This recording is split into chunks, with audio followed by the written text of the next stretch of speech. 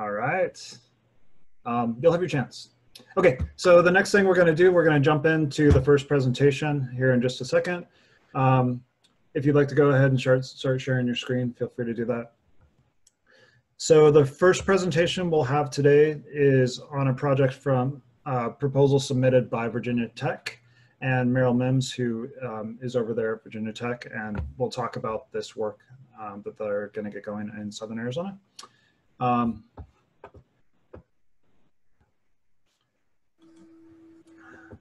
And Meryl, I'm just pausing for a second because I had everybody's faces in front of the presentation. I don't know what that would do with the recording.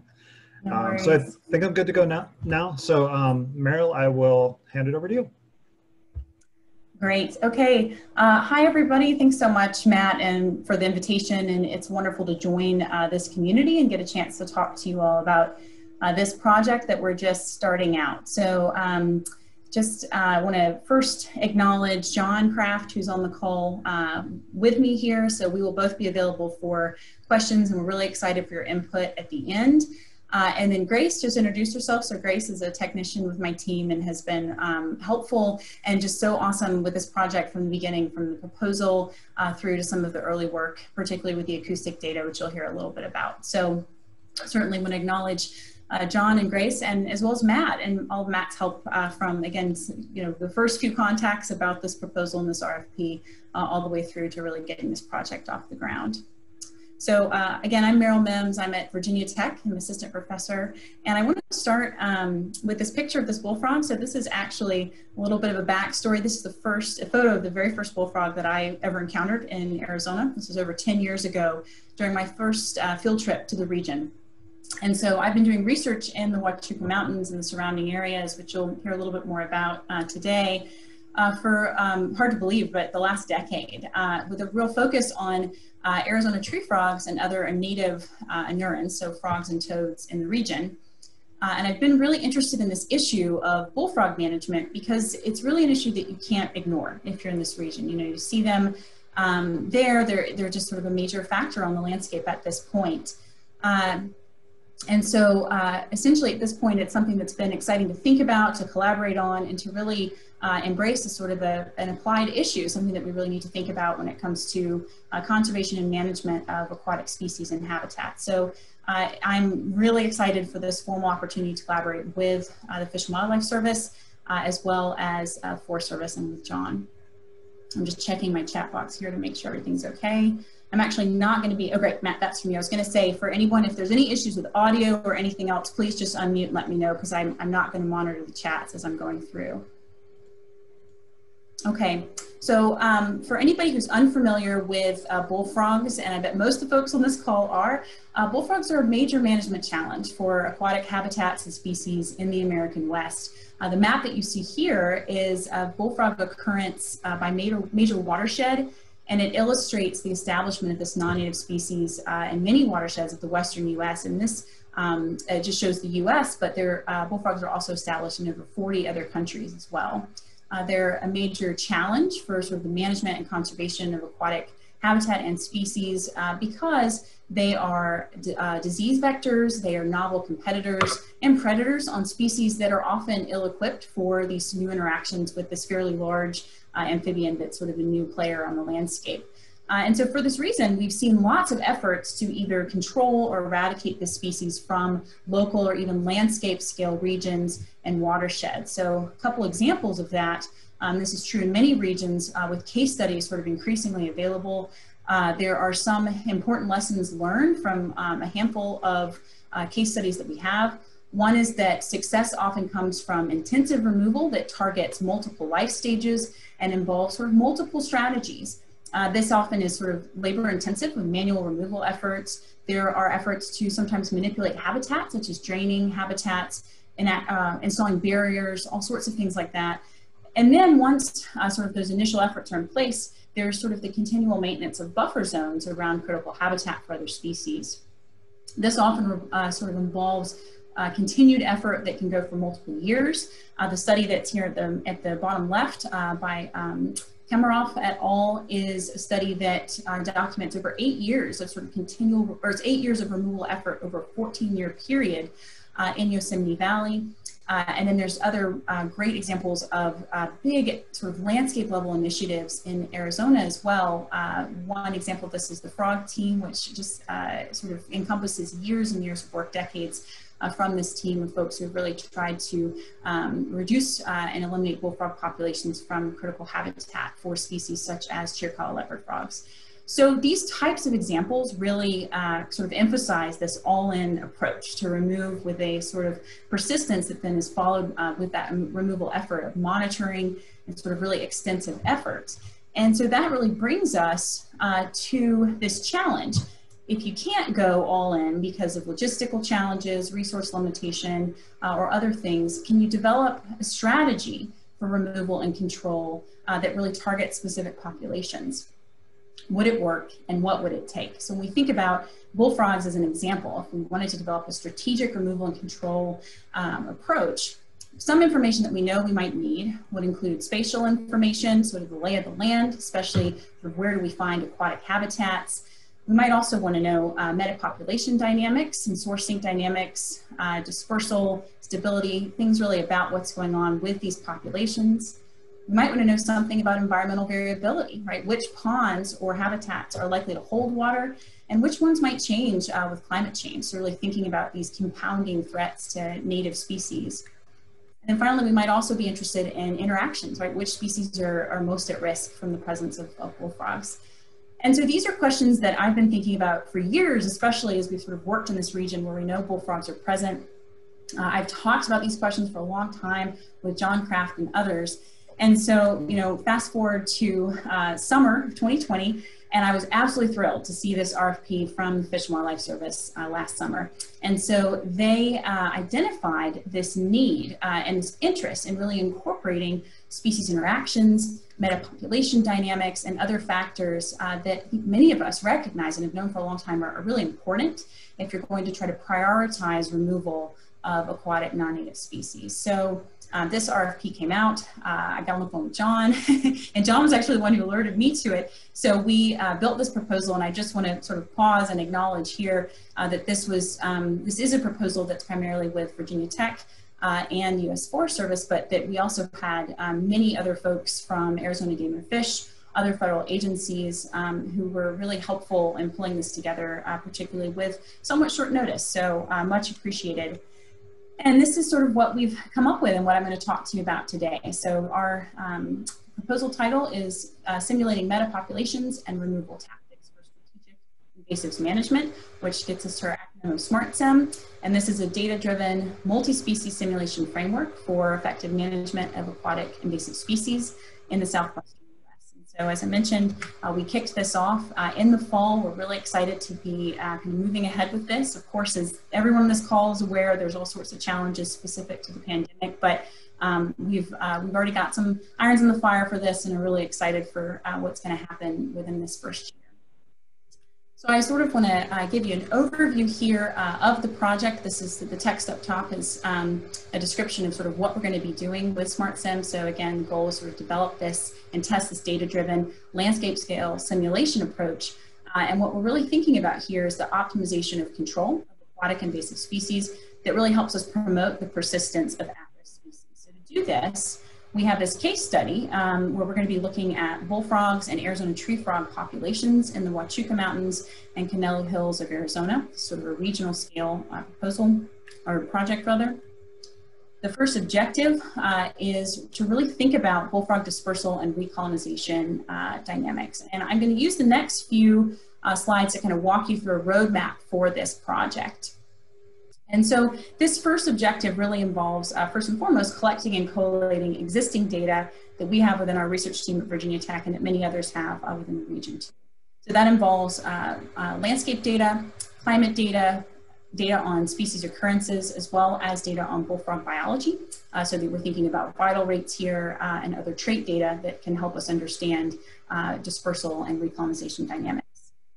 Once we pull those data together, the next big challenge is identifying focal ponds on the landscape and then going out into the field and deploying acoustic recorders, as well as getting genetic data from bullfrogs that are removed. We'll talk a little bit more about that in a minute. So it'll be collection of data as well. We're going to continue that data collection while we apply some experimental treatments. And in this case, we're really thinking about bullfrog removal as our experimental treatments. And that comes primarily in sort of two different ways, both draining ponds, so physically sort of manipulating the landscape in that sense, and then also bullfrog removal, so manual removal of individuals. Both the data that we have in hand as well as the data that we are collecting before and during these experimental treatments will then go into what we're sort of considering the outputs from this first objective.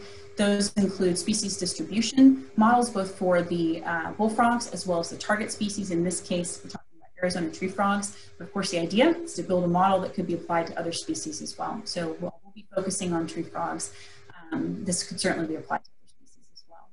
And then we're also really interested in sort of the population structure and dispersal capacity of bullfrogs. And so to do this, we're really thinking about using this genomic approach to look at connectivity between bullfrog populations. This first objective then feeds into the major second objective of this work, which is actually building the model itself. So this is building the SMARTSIM model, developing it, and testing it. So to do that, we have these sort of data inputs that we are considering. So again, this is thinking about the landscape as a dynamic landscape. So not one where there are just ponds available, but also thinking about how those ponds are really available to aquatic species through time. So when do they hold water? How often do they hold water? We'll be considering multiple species. Again, these two primary species that we are thinking about, as well as their interactions. And then we're also thinking about their populations. So things like species-specific vital rates, dispersal capacity, demographics, those sorts of things. These get fed into this spatially explicit individual-based model. We're using a platform called HEXIM, and I'll talk a little bit more about this in a second, but we already have this developed for Arizona tree frogs, so this will be a matter of expanding it to include bullfrogs as well. And then from that, we'll get outputs that we're really excited about. So in this case, if you think about, we'll be applying these experimental approaches on the landscape, but it's really tough for us to then sort of test different futures of, okay, well, which ponds specifically might we target at a really large scale, or what might happen under various climate change scenarios. So by running these simulations, it allows us to think about and really test different scenarios and then compare that back to what we're seeing on the landscape. Some of those outputs will include potentially optimal distribution and density of target sites for control efforts, as well as the distribution, population size, and the connectivity of target species as well. In this case, we're talking about outputs for both species.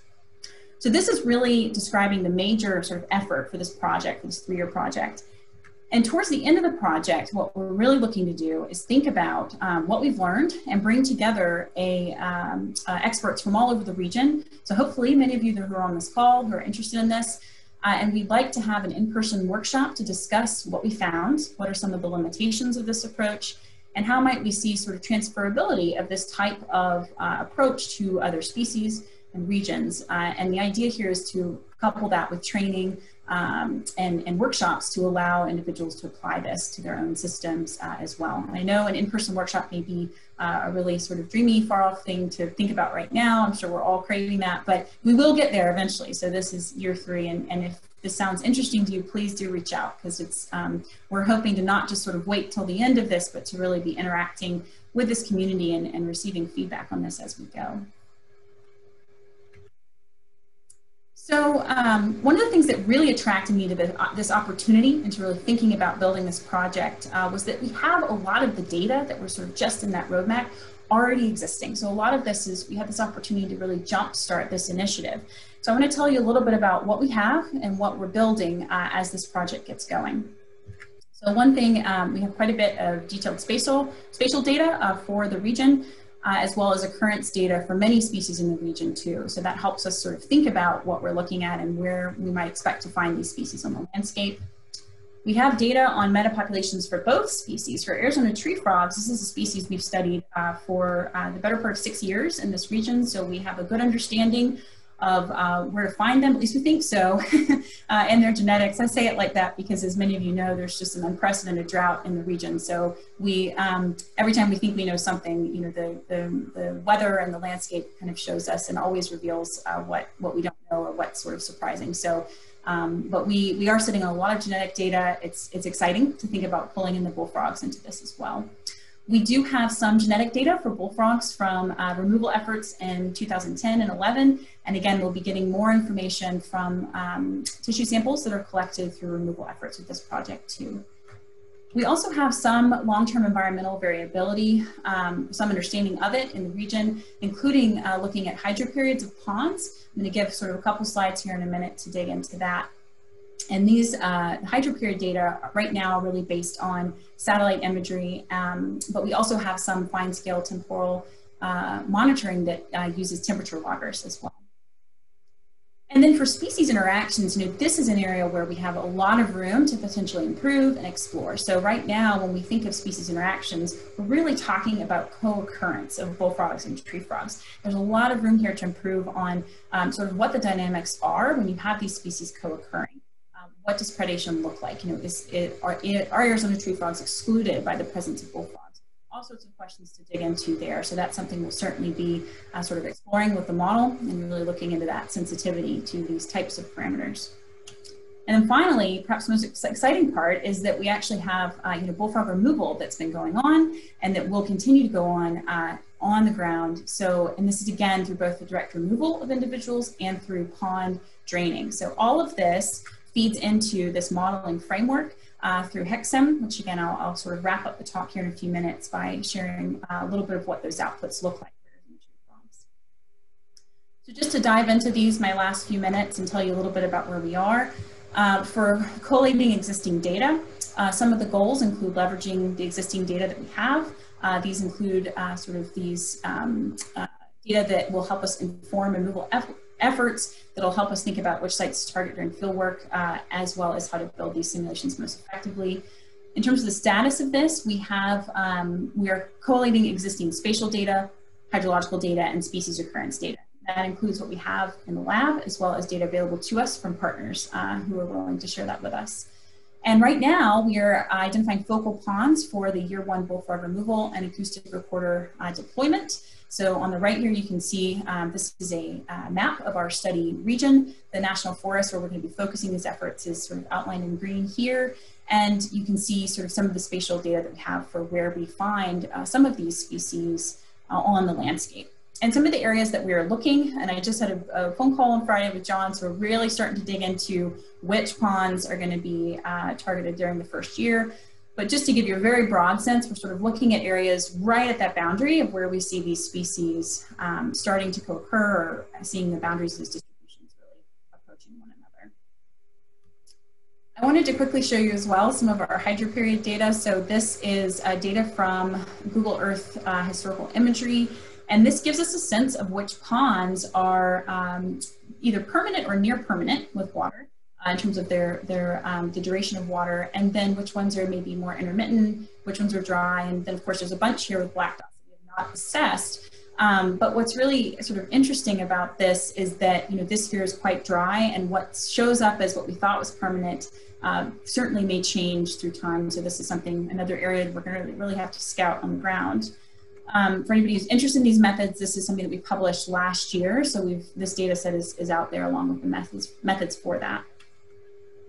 We also have preliminary hydroperiod data from over 30 years of Landsat imagery. And again, this sort of captures more that temporal dynamic here of looking at ponds. You can see sort of the wetted ponds, or the proportion of wetted ponds here in these bar graphs. And compared to sort of the 80s and 90s into sort of the late 2000s and the 20-teens, you can see that the number of wetted ponds in both the dry season, which is the light blue, and the wet season, which is the dark blue, really starts to decrease through time. So this is something that we're really trying to kind of get into here as well. For the acoustic monitoring, oh, sorry. We're on the end of it. He said his issue was he had muted Tom. I hope that's okay. So we've got acoustic monitoring array as well here. And so this is what we're going to be trying to do, is put out 50 recorders at different ponds. We are working with, we're working in the lab. Grace is doing this work right now to build these automatic identifiers.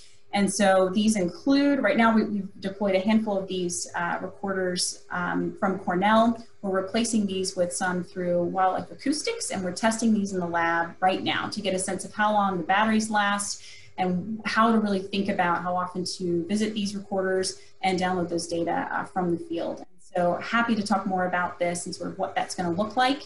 This is an image of what it looks like from the app on the phone. This is a photo by Grace here. And this is what the data look like when you're looking at these and visualizing them. So you can see here on the left, this is sort of a single individual that's called, and then on the right, this is a chorus of Arizona tree frogs. And what Grace is working on at this point is annotating over 1,000 hours of data from 2018. And we're working on automatically being able to identify that. So to identify these calls and choruses. So we'll be doing that for both the tree frogs as well as the bullfrogs. I know I'm getting close to my time and I'm approaching the end of the talk, so hang with me here, guys. The last thing I wanted to talk about quickly are the genomic methods. So we, again, will be using population genomics with neutral markers. So this gives us a sense of sort of what's going on with the metapopulations of these bullfrogs on the landscape. And what's really exciting is that we have an ad out right now for a postdoc, and we will soon be recruiting a technician on this as well. So if you know anybody who might be interested in this type of approach or project, please do send them my way. I'm happy to forward that ad as well. And again, what's really cool here is that we've got some historical data from about 10 years ago, and we'll be supplementing that now. So we'll actually have this temporal piece with the genomics as well. And the last thing that I'll share is this is an output from the HexSim model that we are going to be working to expand for bullfrogs. These are outputs from the Arizona tree frog. So this is a model that should be published later this year. We have, what's showing here is basically each one of these dots are ponds on the landscape. And you can see from comparing the left to the right, the ones on the right have far fewer dots with colors. You can see that there's sort of these isolated clusters on the landscape. And so this reflects these frogs getting sort of stuck at core ponds through time because of just pure reductions in hydroperiod through time. So as we sort of stimulate changes in the pond hydroperiods due to climate change, we see these species effectively getting stuck. And what we're really, are sort of isolated in these core ponds. And what we're really interested in now is how when we add bullfrogs into this model, what then happens? Do we see sort of a decrease in the population sizes and numbers for Arizona tree frogs with bullfrogs added? Or what types of outputs are we seeing when we sort of expand this model? And so the goals here, again, bring those bullfrogs into this. And at this point, we're looking through the literature to really think about which vital rates we have good data for the bullfrogs. We did get a trait database out for anurans of the US. This was published just a couple months ago. But again, this is an area where when you think about vital rates for bullfrogs, we are absolutely open to inputs from anybody on the call or anybody locally who has some thoughts about which vital rates we should really be looking at. So please do reach out. We welcome any additional life history information for bullfrogs. And so I'll just wrap up with this last slide kind of showing this is the project timeline, and just to kind of give everybody, again, to emphasize that we're right at the start of this. Here we are excited about getting going on this. Of course, like everybody, we're going to be flexible with the pandemic, but if this is something that you are interested in, again, start thinking about if this might be worth your time to join us on this training workshop during the last year of the project, and whether or not you want to be involved in those conversations now. So this will be, for many of you might be familiar with this, but that training workshop will take place at the Appleton Rural Research Ranch at the Audubon Society in year 3. So with that, I will close. I'm sorry I'm a couple minutes over, but thank you so much for listening. And again, hopefully we'll have some time so that I can take some questions. Thank you. Awesome. Thank you, Meryl. I don't have any questions in the chat box yet. I do have one, but before I take up time, does anybody want to unmute themselves and ask any questions of Meryl?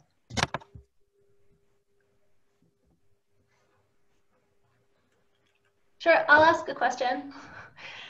Meryl, we've talked lots about how important it is to understand dispersal of these different critters on the landscape, but I'm wondering how much you think you can learn from this modeling about, so obviously the importance of a particular pond for supplying more bullfrogs depending on its hydroperiod.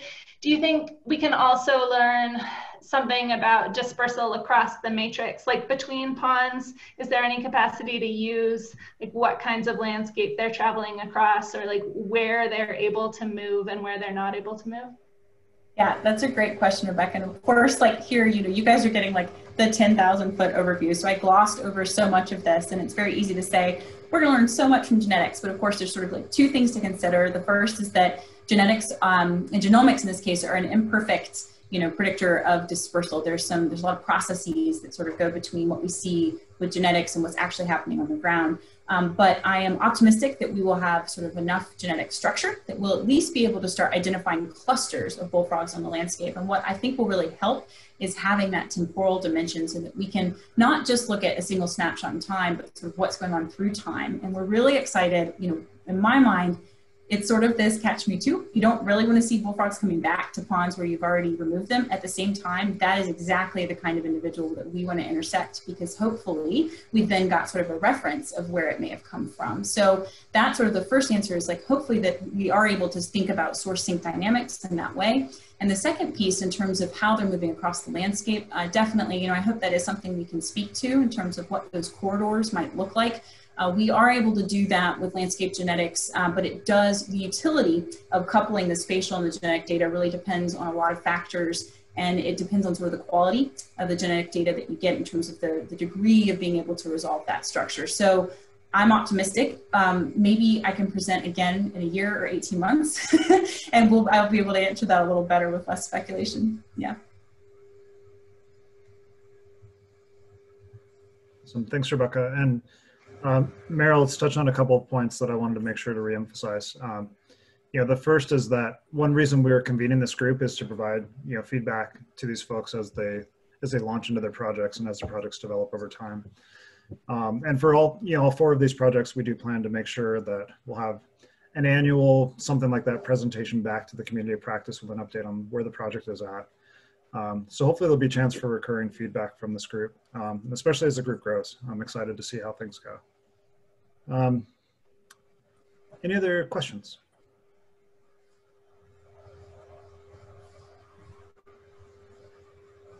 Okay. The only thing I was going to add, Meryl, is you mentioned the workshop to talk about essentially a training session for this.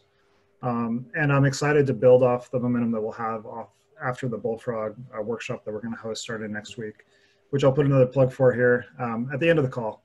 But I'm looking forward to seeing how the workshops can inform each other and how this group will help kind of guide those along. So that's that. Last check here, make sure I don't have any other comments in the chat box. The only other thing I was going to say is that Meryl obviously has some practice on Zoom calls, because that was a record response time for muting somebody else. I was impressed. I was still trying to find my buttons. Well, it was right there, so it was easy to do. Yeah, I'm telling you, the skills you get from teaching through the pandemic are, I don't know if I'll ever use them again, but it's definitely wild. So, well, thank you all so much for your time. And Matt, thank you.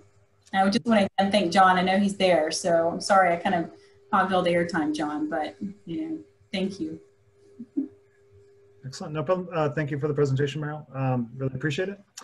And I'm going to push us forward quickly to the second presentation of Rebecca Jane Best from NAU and David Ward from USGS. So when you guys are ready, feel free to take it over and share your screen.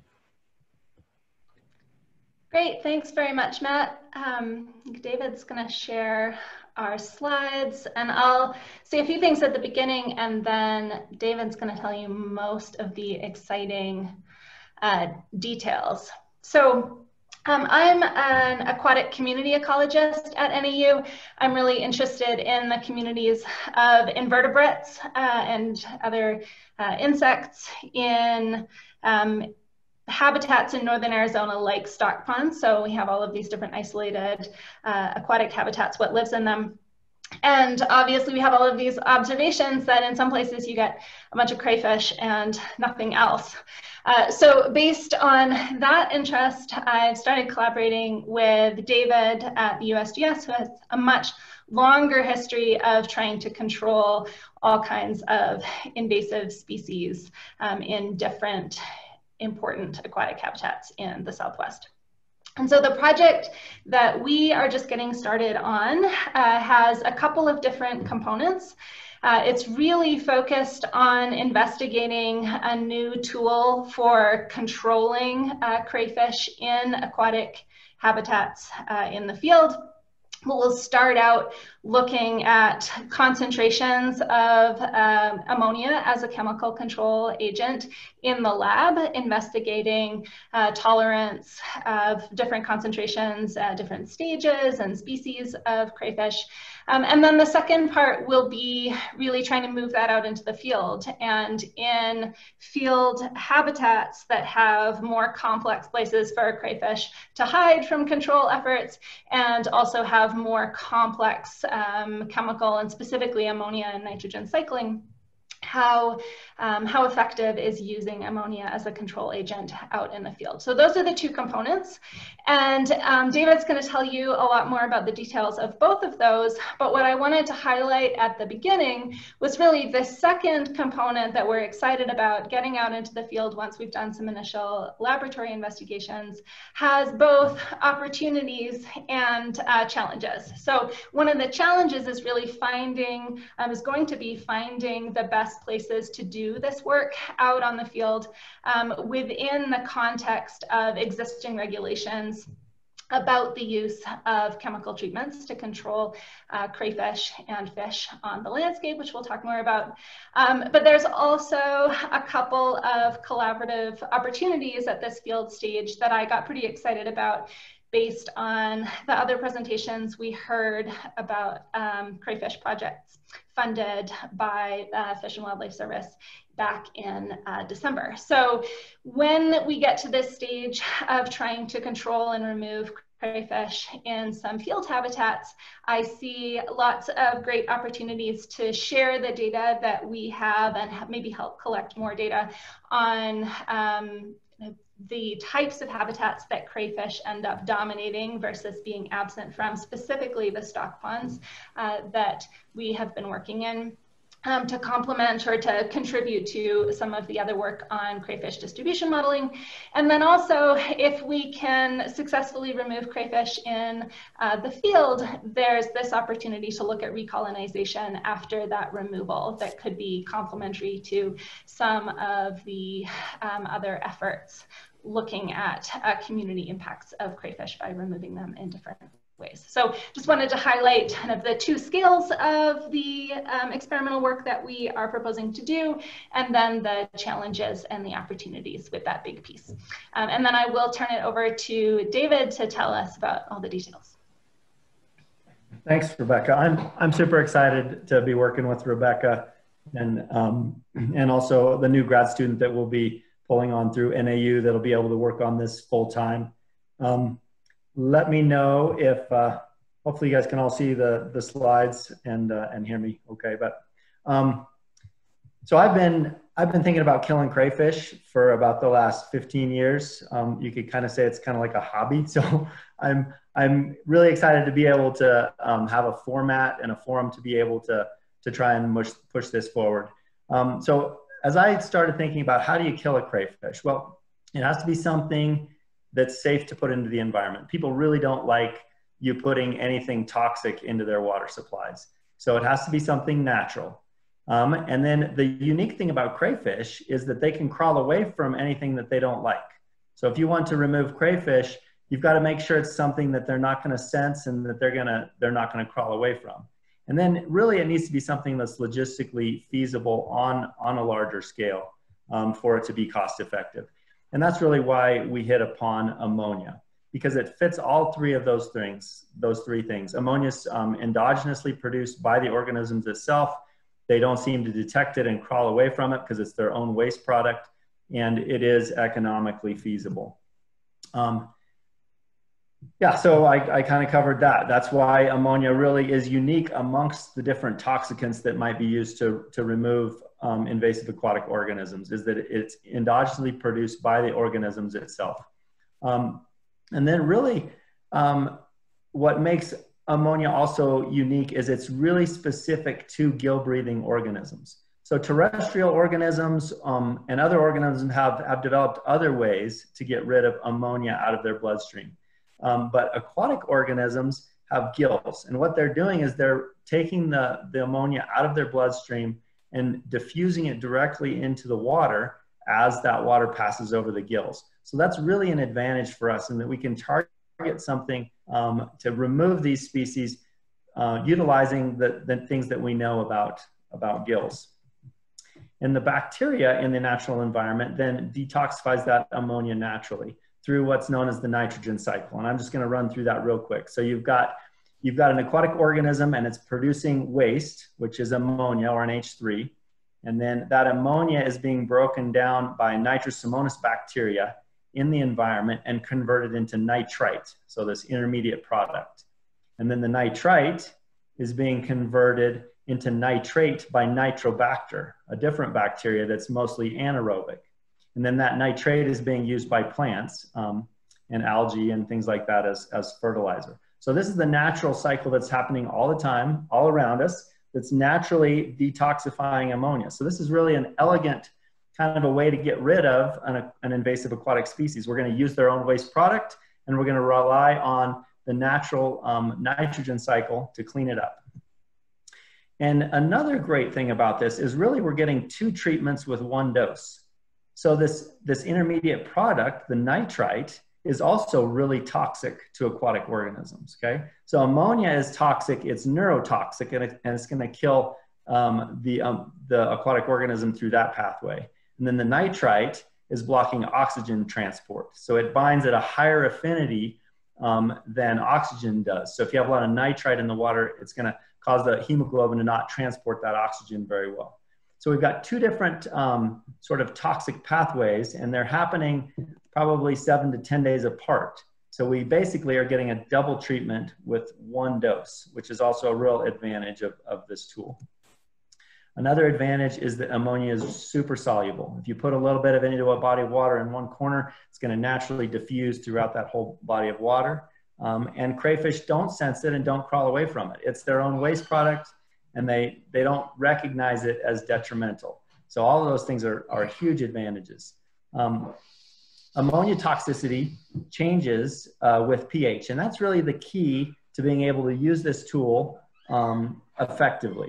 So when you have ammonia in water, it forms into 2 different parts. You've got ionized ammonia, NH4+, and you've got unionized ammonia, NH3. And it's the unionized ammonia that zips right through the gill tissue and can kill things. The ionized form gets blocked by the gills and doesn't go through. And that relationship between ionized and unionized forms of ammonia in the water is really dependent on pH. So this graph shows how it's also affected a little bit by temperature, but it's mostly affected by pH. So for example, if you have a pH of 7.5, you're going to have almost no unionized ammonia, NH3, in the water. You're going to have almost no ammonia in its toxic form, okay? But if you bump that pH up 2 points to 9.5, you're going to have over 40% NH3. You're going to have a large percentage of it that is unionized ammonia that's going to be toxic.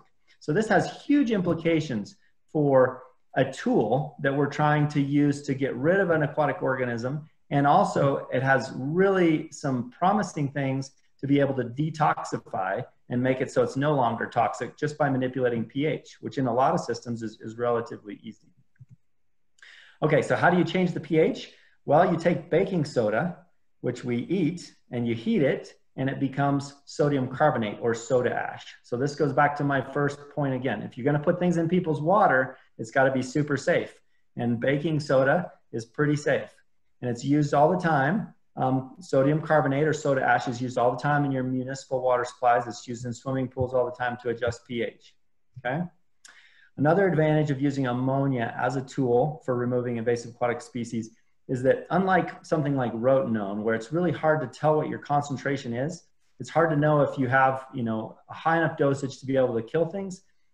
You can go to any pet store and you can buy off the shelf a water quality test kit that just has a little tube that you fill with water, and you put some chemicals in there and it changes color. And if it turns really dark green, like in this photo, you know that it's going to be lethal to your fish. If you want to get a little fancier, you can get one of these digital meters, digital handheld meters. It runs about 45 bucks if you wanted to know exactly what your ammonia readings are. But this is a huge advantage. You don't have to send things off to the lab or have an expensive mobile lab at your site to be able to know whether or not you have a dosage that's going to be effective at removing whatever invasive aquatic organism you're trying to get rid of. So when I started thinking about this, we started using liquid ammonia. And what we found out in a hurry is that liquid ammonia has lots of fumes. So this image of me at the top is me wearing a respirator, and this little strip is ammonia detector. It turns green if there's bad fumes around. And we found out that as a liquid, ammonia is really toxic to work with. And so we're looking for other forms of ammonia, and we hit upon using ammonium chloride, which looks just like table salt. And it's pretty benign, and it's easy to work with. It doesn't have bad fumes. And you put it in water, and then it creates the ammonia in the water. And what we found is that we could decrease the amount of ammonium chloride that's actually needed to get a lethal concentration to kill aquatic organisms by adding the soda ash to it, by changing the pH. So we're basically upping the percentage of unionized ammonia to get a toxic effect. And then this third bar in my graph down here has Na2SO3. So that's sodium sulfite. So sodium sulfite is what they put on your meat in the grocery store to make it look red and fresh. It's an oxygen scavenger. So if you add a little bit of an oxygen scavenger to the water, what that does is it's going to reduce the oxygen content in the water, and the organism is going to start to breathe or pass water over its gills more rapidly, and that's going to move the ammonia into its bloodstream more quickly. So by combining these things, by combining soda ash and sodium sulfite, we can kill things that are harder to kill, which is what we're going to need for crayfish, because they're really hard to kill. And this graph just shows how we could reduce the amount of ammonium chloride that it takes to kill fathead minnows in some of our laboratory trials. Okay, so basically we're buying ammonium chloride. Nice thing is you can just get it off Amazon in a 50-pound bag, and then you can get soda ash off Amazon too, and we're mixing it in a 1-to-4 ratio. And then if you have something that's really tough to kill, like a crayfish, you might want to add some sodium sulfite, and that would also be 1 part. So 1 part ammonium chloride, 1 part sodium sulfite, and 4 parts of soda ash. And that's sort of our formulation that the USGS has applied for a composition of materials patent on. It's taking a really long time for that patent to be evaluated. I think things have slowed down a lot with COVID stuff. But we're hoping we'll hear back on that before long. And really all that does is just makes it so if somebody wants to make this and sell it as a commercial product, they'd have to come and talk to USGS about it. But we've created a label for it. We're calling it Eradication, and packaging it in these Mylar bags so that you could easily use it for getting rid of your invasive species. One of the things that we found out is that we went down to southern Arizona to try this at Joe Austin's ranch to get rid of some mosquito fish down there because he wanted Gila top minnow. And I asked him if he wanted to pull his cows off of all these tanks while we treat it. And he's like, oh no, go ahead, just treat it. He said, I feed ammonium chloride to my cows as a feed supplement. And I didn't know that at the time, but ammonium chloride is used as a feed supplement for ungulates because it improves digestion and it prevents bladder stones. So anytime we have something that we can use for management of invasive aquatic species that ranchers also like, I think that's going to be a real advantage for us. Okay, so here's the hard part. How do we get from sort of the science to usable management tools when it comes to controlling invasive crayfish? We know that ammonia can be really damaging on the environment. So like, for example, if a wastewater treatment plant is discharging a lot of ammonia into the environment for a long period of time, that can be really damaging. And so people know that ammonia can have really harmful effects. But what we need to do is kind of transition that line of thinking into thinking, how can we use ammonia as a tool for invasive aquatic species control? So pesticides are registered by the EPA through the Federal Insecticide, Fungicide, and Rodenticide Act, okay? And in order to get registration to use something like this, it takes a lot of data and a lot of time, and it's pretty expensive. The EPA has what's called an experimental use permit, which you can get temporarily to kind of gather data. But unfortunately, the requirements that it takes to get the experimental use permit are almost as onerous as the requirements to get registration. So currently we have a student, a master's student at NAU, Eric Fry, who's working on the first steps to try and get an experimental use permit for use on fish. And what he's discovered is that this is a really difficult process and requires a lot of data, and it's going to be hard but he's making progress on that. But there are an exemption. The EPA said, okay, if your water body is really super small and things are controlled enough, you could gather some data on a small scale. Okay, so to be exempt from having to have the EPA experimental use permit, if your water body is less than 1 acre and it's not used for irrigation and nobody's gonna be swimming in it and the fish aren't used for food, then they said, okay, you could go ahead and gather some data. But within Arizona, we have additional regulations. So we can't just go on the EPA exemption if we say, okay, we're gonna do something in a really small body of water. Because in Arizona, we have an Arizona Revised Statute 17-481, which is specific to application of aquatic poisons. And it requires a whole nother level of pretty strenuous accounting for what's going on and lots of testing and things like that, specific to rotenone and Anamycin. So any waters that are under the jurisdiction of the Arizona Game and Fish Department have to follow these same procedures. Now, there's a little bit of, we're not super clear on if all these same procedures will apply to crayfish or to ponds, to fishless ponds, if we're talking about removing invertebrates for crayfish. So that's something that we'll need to talk with Game and Fish about and see if we can get some clarity on some of those things. And I think I saw Julie Carter on the call, so maybe if she wants to weigh in on that, we'll let her do that too. So we have done one experimental treatment in the field. Let me go back. So this Arizona Revised Statute came about in, I think it was 2011, 2012, as a result of a rotenone treatment that occurred down near the city of Patagonia. And some of the ranchers got upset about that, and they knew some lawmakers, and it ended up that this law went through.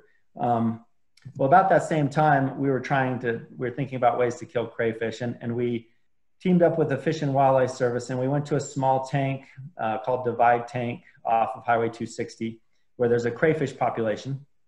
And the Fish and Wildlife Service was worried about these crayfish flooding down into the adjacent drainage and causing problems for the native frogs that were there. So we went in and treated this little pond with liquid ammonia. We didn't use a pH increaser or anything because at that time we didn't know anything about it. And what happened was we were able to change the size structure of that crayfish population. We basically killed all the adults, but when we went back the next spring, there were all these young ones that had survived. It was pretty cold, and also there may be some differences in toxicity with different life stages that they will be chasing with this project. And that's one of the reasons we at first want to figure out, what's the dosage of our new formulation that's going to be effective, and also how does it affect different life stages. Okay, so we'll go back to these project objectives, and maybe Rebecca, do you want to finish this up here with the last couple of slides? Sure. So the two stages of how we try to answer some of these questions. The first one is relatively easy. So David just talked about why we need to investigate these different life stages and species. We can do that in the lab. We have a setup for that, no problem. The second stage that luckily we have some time to plan for is the one where collaboration and ideas from folks at different agencies in different parts of the Southwest might be super helpful, because we do want to find the best small isolated field sites that we can to investigate some of these questions about the necessary dose to control crayfish in the field, where there are natural plants and algae impacting the ammonia nitrogen cycle. There are different places for crayfish to hide. So getting into the field is going to be really important. And the options for doing that could be working in isolated stock ponds in Arizona, depending on how the rotenone and Anamycin or aquatic poisons statute is applied in the cases of trying to use ammonia to control crayfish. Alternatively, we could do this kind of investigation on properties under different jurisdiction So fish and wildlife properties or military bases or private lands, or potentially in other states that, adjacent Utah, New Mexico, California, that might have different laws to contend with when trying to work out how we can investigate new chemical tools. So those are kind of the options.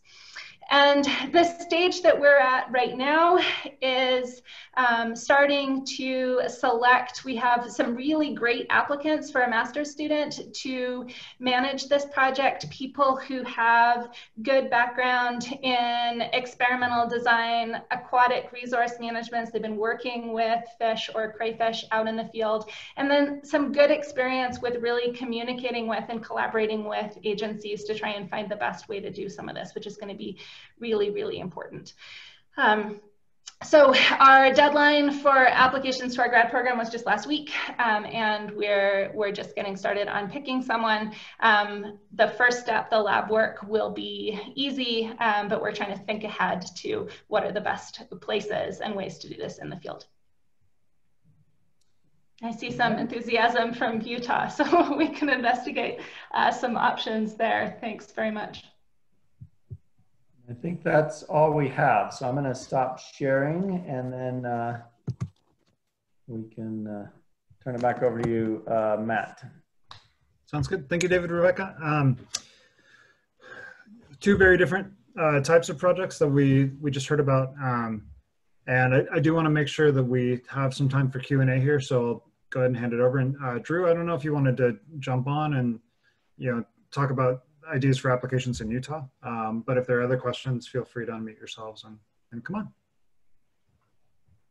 I think David, you have corresponded with Chance Broderis, one of our northern region biologists, about doing some ammonia stuff for green sunfish. And I don't think it went particularly lovely, but we're still dialing it in, I think, for that particular area. But we don't have in Utah we use rotenone all the time. I mean, and so other methods are welcome to try, and they can we can easily build collaborations and work in both places that you would be interested in. I can help you connect with regional biologists anywhere you would probably be curious to work in, but also it'd be worth some follow-up chats just to see if we can kind of find a focal area for you in some other spots as well.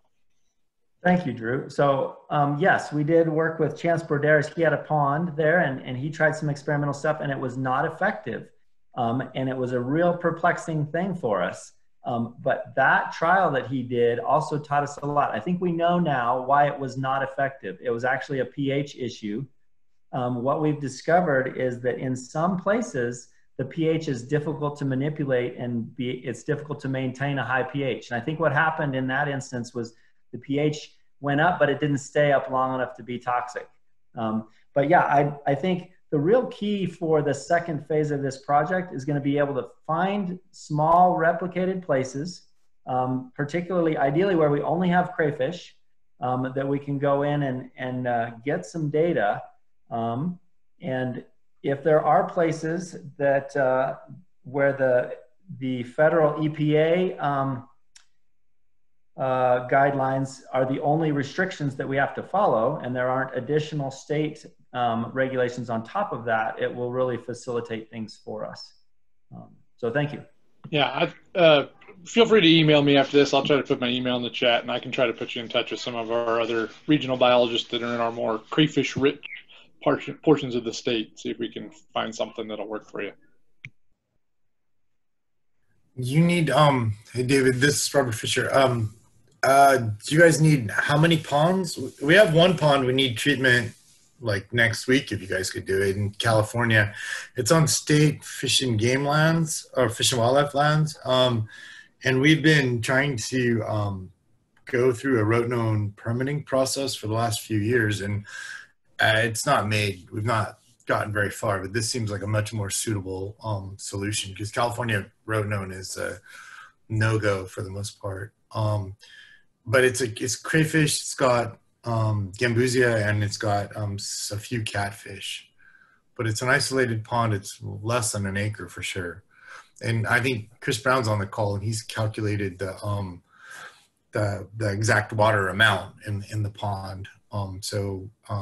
If that was possible, we don't have a replicated system, but we've got one that we could do as soon as possible. It would be awesome. We are super excited about these tools, and we're super excited to collect data. So yeah, I would love to touch base with you and see what we can do to help, because we really have a need to gather information. And like Drew was saying, so we tried it at this really small pond in Utah and it didn't work. So you have to realize that this is research, and we're learning, but every chance that we get to try something is an opportunity where we can move this forward. So thanks for your willingness to look into that, and definitely I'd want to touch base with you. The challenge is going to be finding places where we can be opportunistic and do this, where it has benefits for everyone, but also places that are comparable and let us answer some of those questions about temperature and, or comparable or vary in a replicated way. So a little bit of planning about where, but any place that is possible, we should put on a list and follow up for sure. And I think we probably can find a place where we can get good replication and get the good scientific data that we're going to need, especially with all of these great cooperators on board and this CCAS format. I mean, this is one of the things that's super exciting for me, is that I've been wanting to work on this for a long time, and because of Matt and the CCAS format, now there's an opportunity to get some more heads involved and some more agencies involved, and hopefully really make progress. So I'm super excited about this, Matt, and I appreciate you providing this opportunity for us. Of course, no problem. And that's why I'm letting this go a couple minutes over. I don't want to stop these conversations, of course. All this collaboration discussion I think is really essential.